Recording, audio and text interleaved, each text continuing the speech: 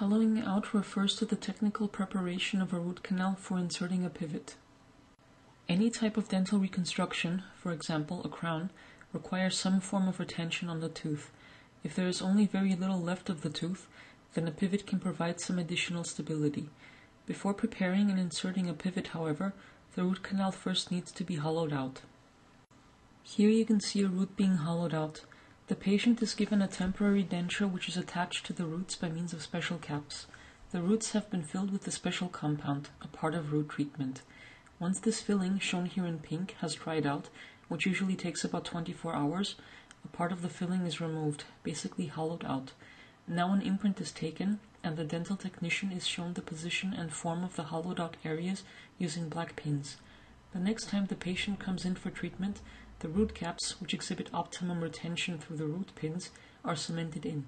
Finally, the denture is fitted, and thanks to the root caps, the denture holds much better.